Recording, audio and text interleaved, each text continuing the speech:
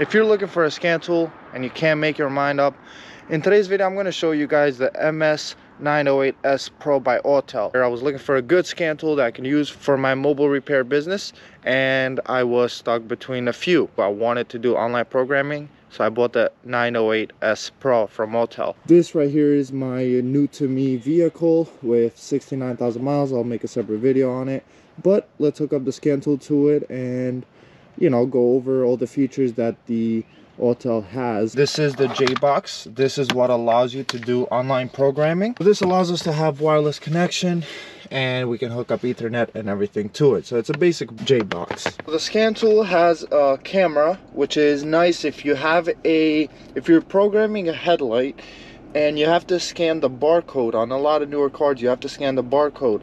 You can actually use the camera to scan that barcode. And it has this hook, so you can just put it on the steering wheel like that, and you can use this as a nice stand when you're working inside of the vehicle. So this is the screen you're gonna have once you open it up. Pretty basic stuff. You can buy the ADAS equipment. I don't have any of that at the moment. Those can be pretty expensive. I think they are $18,000 or so. You have Shop Manager, VCI Manager. You can update your VCI through here. OEM authorization, Chrysler vehicles, I believe 2018 and up, you will need that in order to perform any programming. I think you can still scan the vehicles, but I don't think you can program without the OEM authorization. It has a maxi scope, which I bought the Autel MP408, which is a software that you can hook directly up to the scan tool. You don't need a laptop, and you can actually get the oscilloscope here. Also has the battery test. You can actually buy a battery tester also from Autel. Talking about the scan tool here, let's go over the scan tool. So we'll hook up to my vehicle. We got a European car. It's a Mercedes-Benz right here, and it also has Mercedes-Benz light duty. We're gonna do just a standalone diagnostics. We can do a automatic reading of the VIN. Once we get there, on the top here it shows our battery voltage, 14.6. Good indication if the car is not charging. I got a battery light on and you hook this up, you start the car, boom, right there. You don't have to use a voltmeter. So this process here can take a little bit. On some cars it takes a lot longer, especially the actual quick test can, you know, can be a couple minutes depending on how many control units there is. Once the VIN is read, these are the options that it gives us.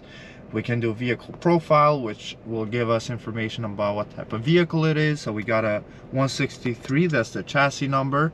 The designation, this is what we used at Mercedes. So if, you know, when we went into WIS, we could type in 163.154 and it will tell us this is the transmission that's in this model and all of that good stuff, and you know, this is the engine and everything. So programming, coding, transmission calibration, you can go into all of these. Whatever has a software or something that you can program, it will be here. This scan tool is very good with the European market. So any BMW, Mercedes, Audi, it's pretty good. It can do a lot for those vehicles.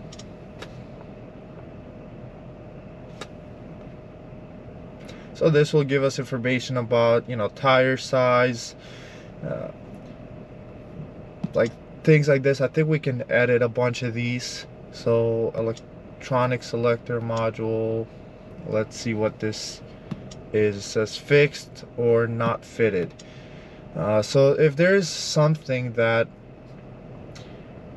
you know, your car may have, but it's not actually put into the vehicle. So for different markets, the European market could have an option, but the American market could not. Typically what it is just in the software they disable it.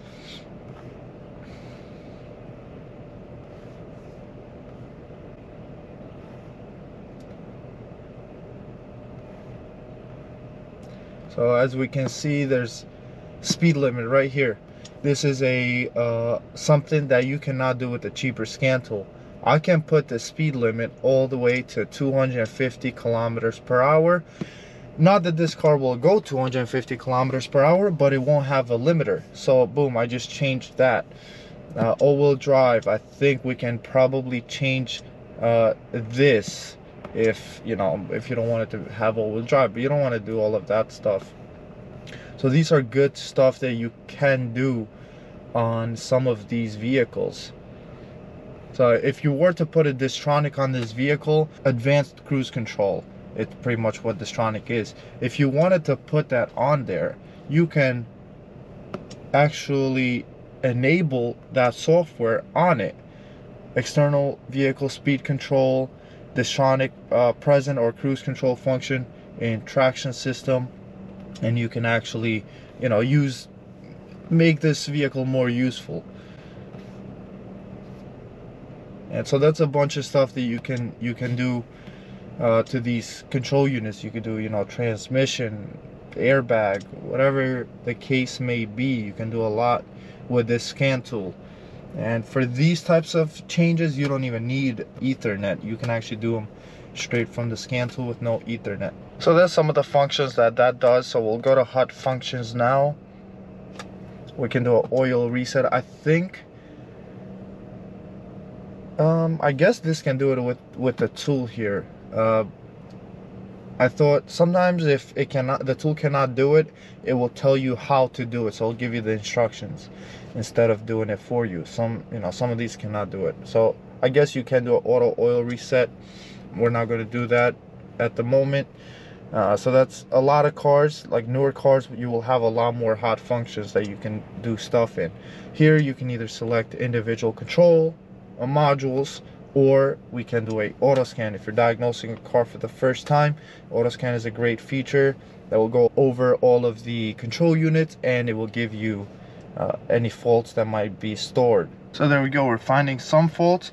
We can pause this if you don't want it to continue any further. Over here it will tell you the progress, but if you don't want it to continue any further, you can hit pause, and then it will allow you to read the codes. But let's go over through the whole process, and then we will read that report. Okay, we're almost done. That's the last control unit right here. So this is all done. You can go over and you can see there's actually a lot of faults stored. We can go to report. Quick erase will erase them. Okay, will, you know, depending on which control unit you have selected, okay, we'll go into that control unit. But for right now, let's go into report, and this will give us a printout. What we can do then is go up at the top here, and we can either report this to cloud, which means if you have internet into the scan tool, it will store it into the cloud of the Autel scan tool. So if we go down to the bottom right here, it will tell us what defaults are. So we have stored event. The supply voltage of terminal 87 is too low. Typically this can be from a low battery, so not too worried about that. Steering angle sensor not initialized, also same thing, that could be if a battery dies. Pressure sensor, all of these stuff, they're all stored, nothing current. You want to, you know, if it says present or current, that's the ones that you want to look at. So faulting CAN communication, brake assist system, fuel level sensor, short circuit to ground or open circuit, again stored. Positioner motor, position sensor, power supply is faulty. This is for the transfer case, and you will get a lot of weird faults like this if a battery dies, and none of these so far, these are the only ones that are current right now. So let's see. Lower operating panel with power window function. Exterior rear view mirrors left. Supply voltage of the setting potentiometer is faulty. Vertical adjustment signal is faulty. Mirror memory not fitted. So these, I can move the mirrors perfectly fine, so we'll have to look into that. I'm not too worried about those. The life signal of the airbag control module cannot be received sporadically. These airbags, the older cars, I don't know, I don't think new cars have an expiration date, but the older cars, they actually had a life that the airbags needed to be replaced by. But if you know anything about replacement of the airbags, especially if they have airbags on the seats, over the roof, we're talking about very expensive repair. So I'm gonna quick erase all of these faults. Anything that is still current will stay as faulty, will not clear it. A couple of faults remain, so let's take a look at these, see what these are. We got for ESP, we'll go down here, steering wheel sensor not initialized. So these are all stored. Maybe I'll have to turn the key off for these, so let's try that. Let's turn the key off, turn it back on, and let's hit quick erase again and see if that will get rid of those faults. Maybe they're not erasing, so there could be something there, although they're stored. I guess we'll start by going over to the control units. There will be instances where you will go into the control unit and you can actually clear them from there. So I'll go over all of these functions right here. We got ECU information. It will give you part numbers or anything like that. Right here we got a part number, who supplies it, hardware status. I think that might be the year, 44th week of 2000. This is a 2002. I think that's what it means. We got trouble codes in here. These are all stored. We can, if you're hooked up to internet, you can actually hit search and this will bring up Google if somebody has had an issue like this. So somebody here, steering angle sensor replacement, you know, small stuff like that, just to get an idea. Sometimes if you need it, you can do that. You can erase the faults from here, report to cloud, etc., or escape. So I'm going to try and clear the faults here. So switch ignition off and leave it off for 10 seconds, and then we'll switch it back on again. After 10 seconds, switch the ignition on again and hit yes. And this will give us a good indication whether that fault is still there or not. Because like I said, sometimes you might have to go into the actual control unit for it. We'll go out, hit trouble codes again and see if anything has returned, and nothing yet. So we can look at live data. If you're looking at wheel speed sensor, anything like that, you can actually, select. If you wanted to look at all the wheel speed sensors, you can select them and you can hit existing here and it will show you only these. I think you can only you can graph merge up to 3 signals. So if you know that your front 2 are good but you want to have one of them, you can just graph merge and drive, and this will give you the speeds and see if any of them drop out while you're driving. I'm sure a bunch of you guys may know this already, but just some people may not. That's why I'm going over it. We'll turn the vehicle on. Right here I pressed the brake and the stop lamp switch, no contact. It says on, so there is contact at the moment. Now there is no contact, and this one will do the opposite of that one there. So as you can see, parking brake indicator on. If I take the parking brake off, it should go to off. Well, for parking brake it will go to off, and then I put the parking brake back on and it's on again. So this doesn't have too much information here, but you will have a brake pressure sensor, so the more you press the brakes, the more pressure you'll have. And just an indication, that's 1000 psi in the braking system. That's why you don't want your brakes to fail. We can do active tests if there is anything that you can activate. High pressure return flow pump, intake solenoids, RPM sensor, a bunch of these. Intake solenoid valve pressure, stop lamp suppression. So you can do a bunch of these stuff. F3 will turn them on, off. It's good if you're diagnosing something. That this feature gives you a lot more than the MP808 that I had previously, or MK808. I forget what the designation was for the lesser Autel. And we can do control unit adaptations. This we can do coding, and or other stuff. 0-point variation, steering angle, lateral acceleration sensor, so you can reset it right here. Okay, set values to 0. So I'm not gonna do any of that. You can code brake, which I don't know what exactly this is. Oh, depending which brakes you have, I guess you can code them, and it's kind of let's go out of that. Driving test.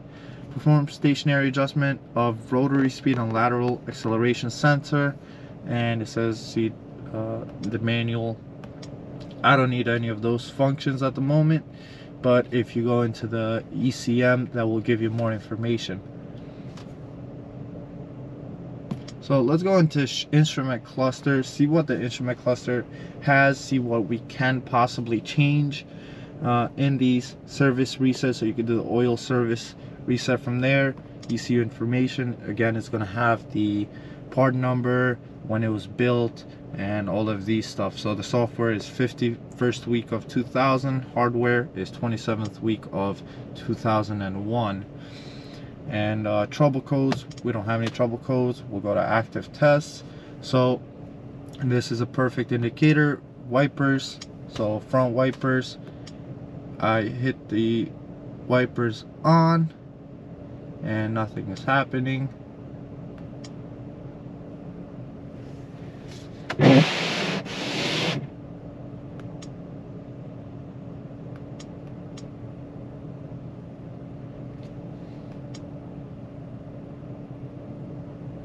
So rear window wiper, let's see if this will turn on. So I guess neither of them turn on. I don't know why it gives you the option if they're not going to turn on. Turn signals, left turn signal, we'll turn it on, see if that turns on. I cannot quite tell if it does. Let me go outside.